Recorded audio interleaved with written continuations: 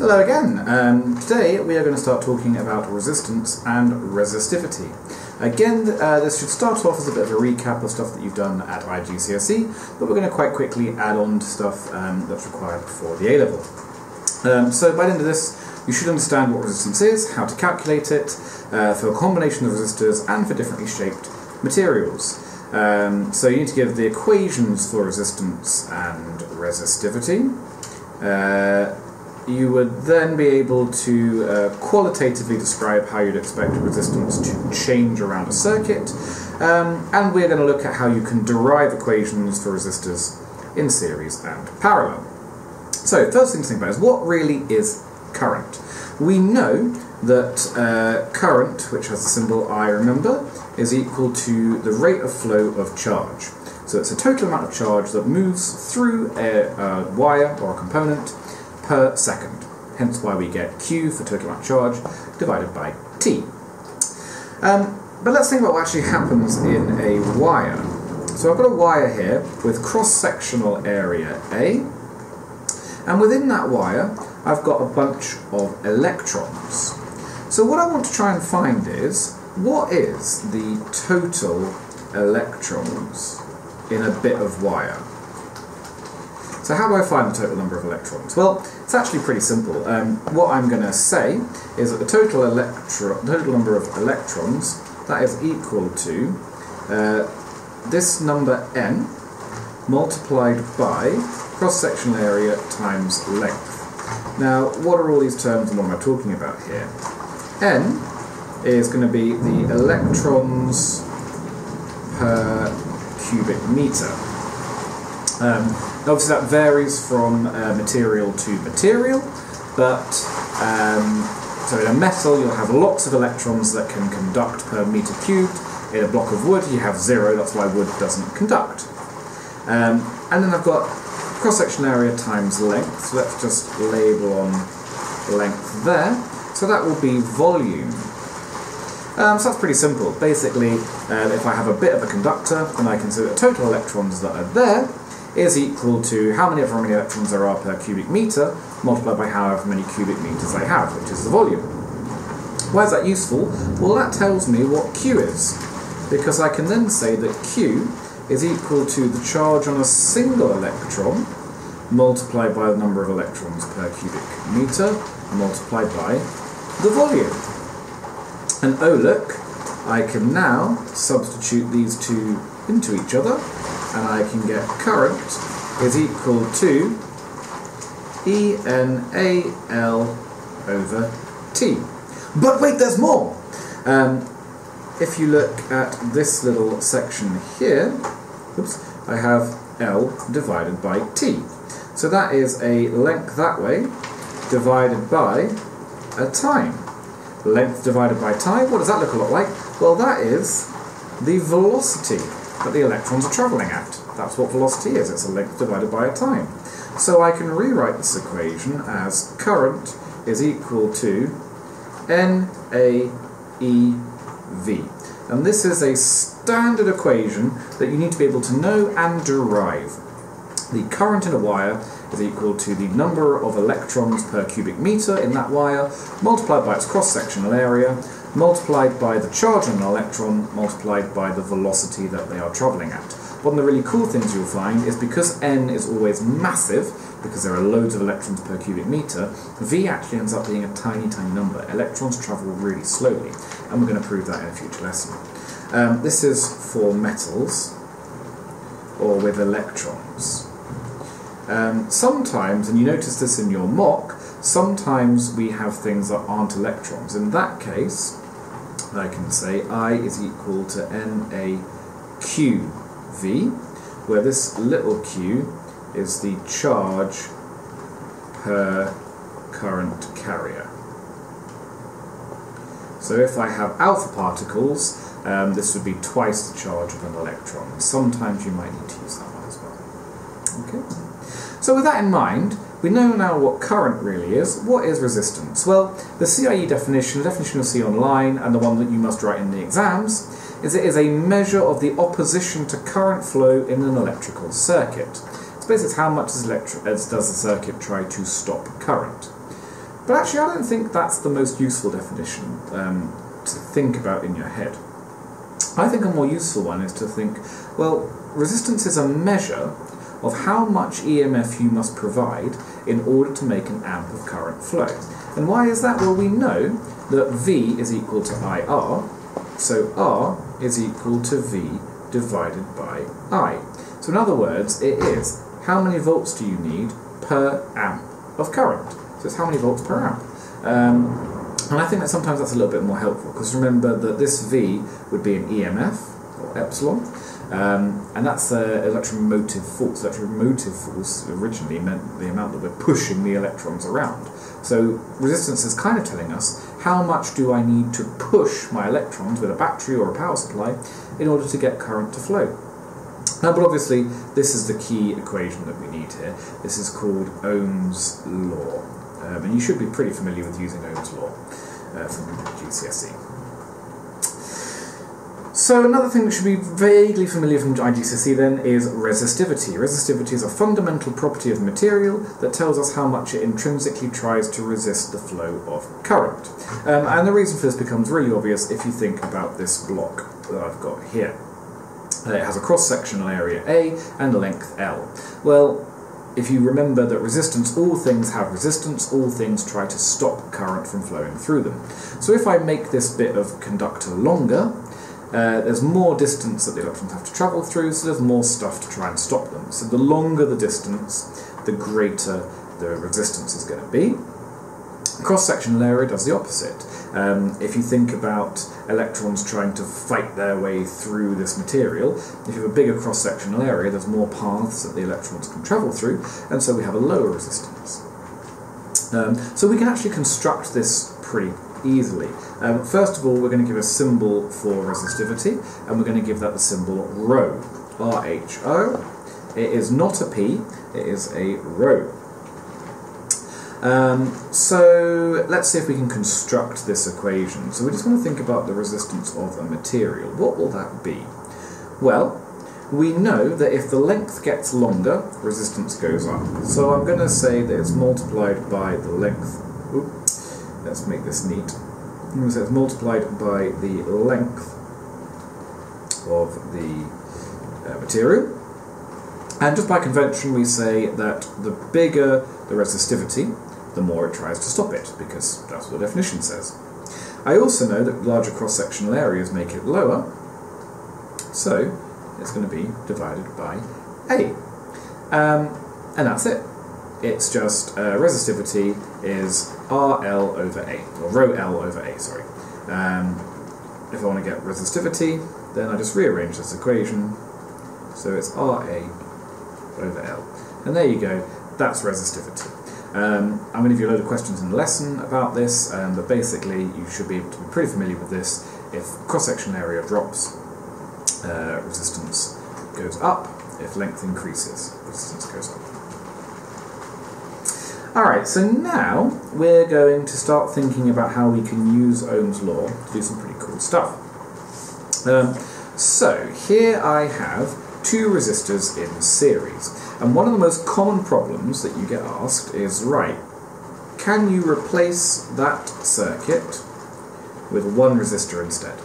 And if you do that, will everything about these two together equal one resistor? And it turns out, yes, you can, and it's terribly easy to do.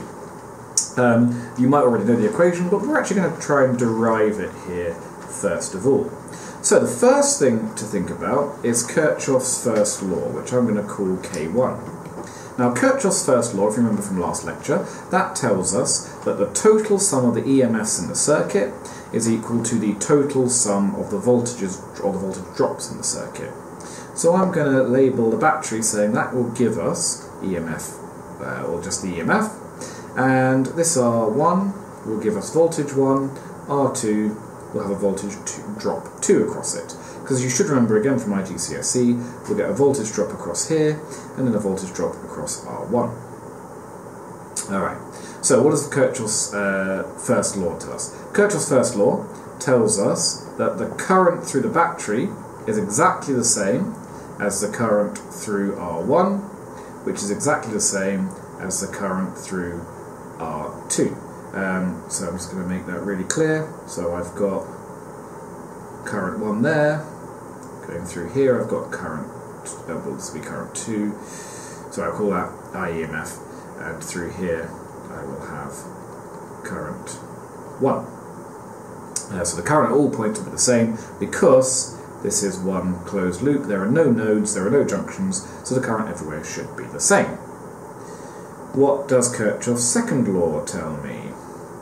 Kirchhoff's second law tells me that the sum of the EMFs is equal to the sum of the voltages. So I can write it like that. That's pretty cool. What can I do with that? Well, now I can use Ohm's law. I know from Ohm's law that, so I'll put here ohms, I know that V across any component is equal to the current through it multiplied by its resistance. So what does that tell me? Well, that I can then say, okay, combine these two, and I can say that the EMF is equal to the current in resistor 1 multiplied by the resistance of resistor 1 plus the current in resistor 2 multiplied by the resistance of resistor 2. Why does that help me? Well, I know from up here that all the currents are the same, so I can just say that the EMF is equal to I times R1 plus I times R2. And because I know now that these two I's must be the same from Kirchhoff's first law, I can therefore say that the EMF is equal to I multiplied by R1 plus R2. And, well, look at this. If I go back to Ohm's law again, I can now say that the total resistance must be equal to R1 plus R2, because it will be this same circuit. If I have this equivalent circuit, that will also have the same current, because that's the definition of having an equivalent circuit, one where the voltage drops and the currents are the same. So I can just say, quite simply, RT is equal to R1 plus R2. That's for series resistors. And you should know that from IGCSE. But here we've used Kirchhoff's laws to prove it, which is a pretty nice thing to be able to do. What about in parallel? Oops, I've put the wrong diagram in here, so let's just ignore this. I'm going to say there's R1, there's R2. Sorry about that. Well, I'm going to do exactly the same thing. What can I say now? So I'm going to create here 3 loops. I'm just going to put that there to make it a bit simpler, just ignore all of that stuff. So let's think about my current loops. Remember what we said about Kirchhoff's second law for a start. We can say that the sum of the EMFs in a loop is equal to the sum of the voltages. So let's think about what loops I have. I have one that goes through my battery and then through R1, so I'm going to call that loop 1. And I have a second one that comes down here through the battery and then through resistor 2. Those are my 2 closed loops. So what can I do with that? Let's think about Ohm's law then. Ohm's law tells me that the voltage across resistor 1 is equal to the resistance of resistor 1 multiplied by whatever the current it is, and the voltage across resistor 2 is equal to the resistance of resistor 2 multiplied by the current times resistor 2. Now, Kirchhoff's first law tells us that the current into a node is equal to the current out of a node. Now we have nodes here, there's a node here. So, I can't say that these two currents are identical. But what I can say is, well, look at these loops again. In the first loop, it goes through the battery and then through R1. And that's it. So in that closed loop, I can say, for loop 1, the EMF is equal to R1 times I1. And for loop 2, I can say that the same EMF, because the second loop goes through the, second loop goes through the battery, then through R2, so that would be R2 times I2. So what else can I say? I'm going to redraw this diagram again because I think it's getting a little bit confusing otherwise. So let me just do it down here. So there's my battery. There's the first resistor. There's my second. So that's R1. That's R2. And I'm just going to redo the labels. So I'm going to have EMF there, V1 there, V2 there. Now let's go back to Kirchhoff's first law, and let's think about currents that we've got going on. So here, I'm going to call this, going down here, call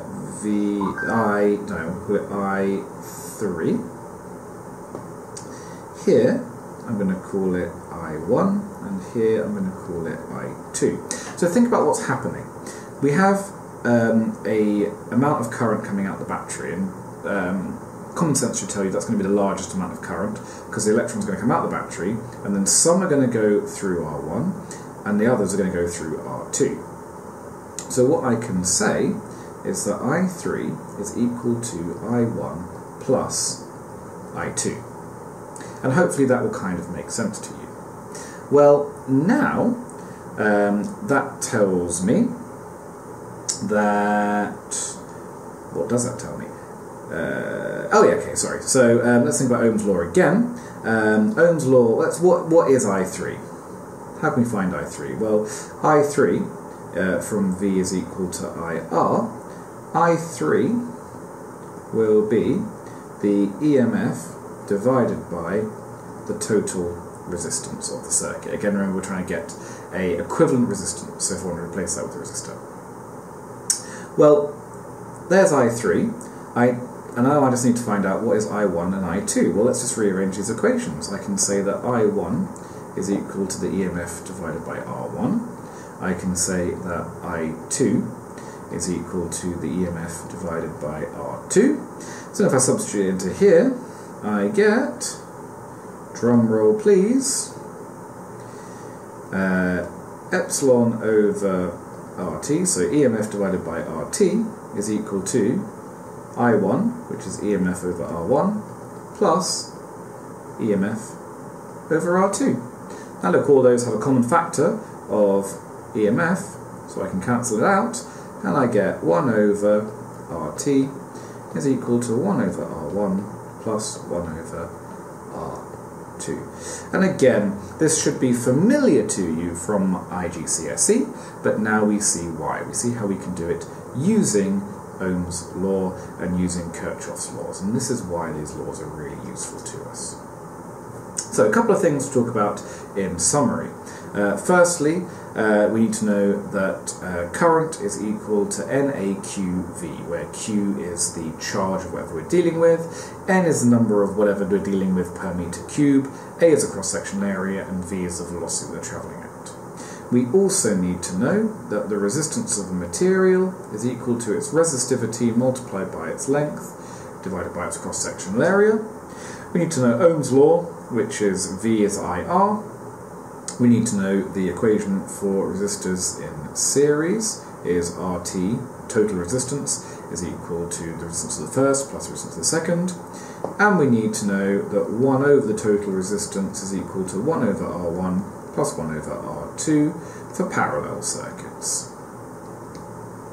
We are going to do a heck of a lot of practice of these in the lesson. You're going to be sick to death of it. But what I suggest for any of these problems, like I did in the example earlier, start with Kirchhoff's laws. Write down what you know, write down what you can find, and then keep applying Ohm's law to each bit to see if you can work out something sensible. It's kind of like doing a Sudoku in your head with lots of different things going on. But it's really satisfying once you start to get it. So for this, I really suggest just lots and lots of practice. You are undoubtedly going to have questions after this lecture, so please write them down, talk to me about them in the lesson, and I will see you then.